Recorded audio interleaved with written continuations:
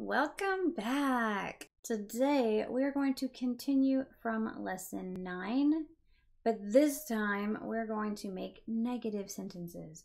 So let's jump right into it. First and foremost, there are multiple ways to make des negative in Japanese. Each one has a varying level of politeness. So here we have just the basic phrase neko desu, which is it is a cat, right? We learned this in lesson 1. But if I want to say it is not a cat, first, the textbook way is neko de wa arimasen. This one is very polite, and when in doubt, not bad to use. This is a good choice. If I want to make it a little more casual, I've got 2 different choices. I can choose to make the arimasen casual and keep the dewa. That's this one. Neko de wa nai. So dewa is the same. Arimasen became nai. Or I can keep the arimasen and change dewa to casual. Neko ja arimasen. So neko de wa nai and neko ja arimasen have pretty much the same level of politeness. Either one of these is good. Now, these 3, all 3 of them, they are making des negative, right? They are changing the verb here. The to be verb has become negative. But there is one more way that we can make things negative. This word means not. Janai. Janai. We can use this with des. We can say neko janai desu. This also means it is not a cat, but it doesn't affect des. It is a standalone word. In fact, you can use this word by itself, but it will sound rude. So don't use it by itself. Always use it with des. But it is a standalone word. It is not a conjugated verb or anything. It just means not, all by itself.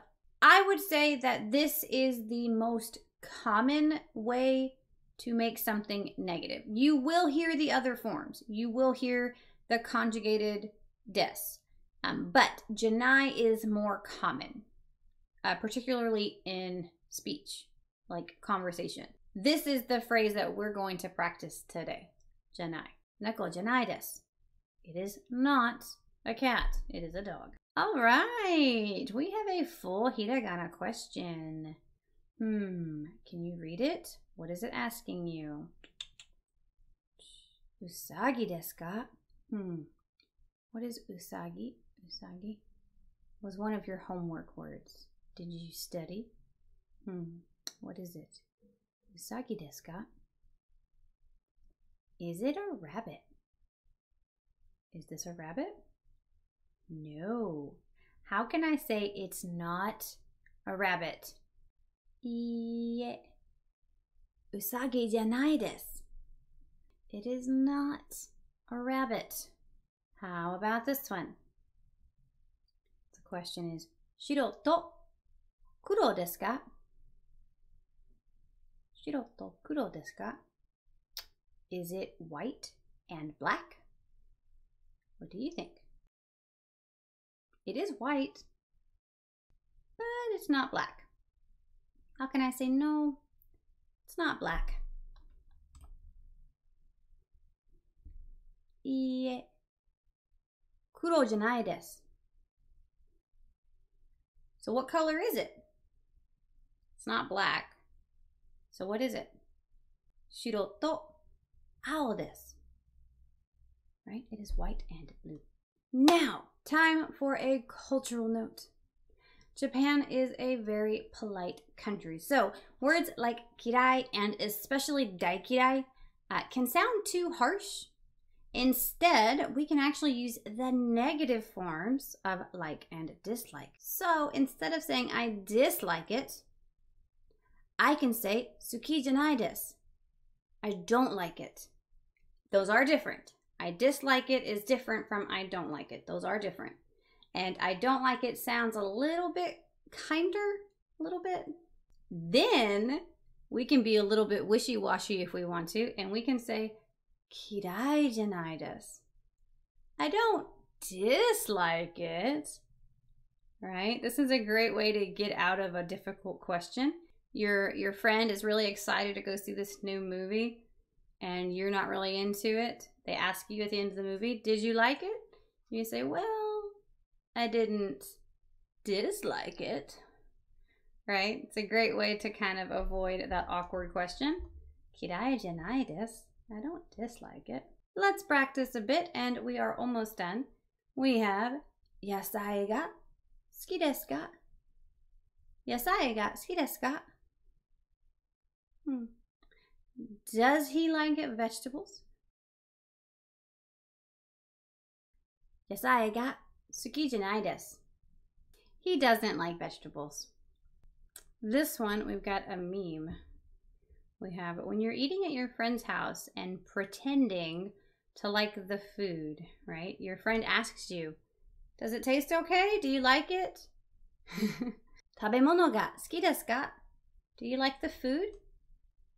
How can you say, I don't dislike it? How can you say that? Tabemono ga kirai janai desu. I don't dislike the food. I don't like it, but I don't dislike it.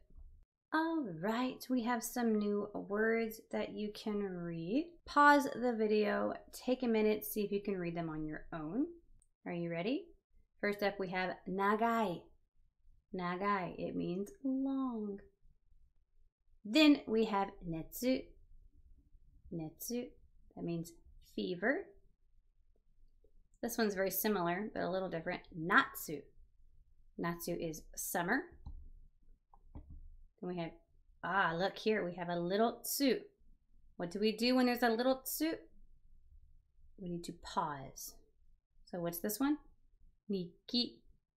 Nikki. It means diary. Then we have nodo. Nodo, throat. And last one, nugu. Nugu, undress. And last but not least, here is your homework. This was a very short little lesson, but I hope you enjoyed it and feel like you're making some progress. Remember, if you need more practice, get the book. It has so many practice questions. It is great for improving your memory if you're having trouble with that. Great, great, great resource, great tool. So if you're having trouble, get the book. It is worth it. And we are all done. It's time to say bye-bye, everyone. See you next time.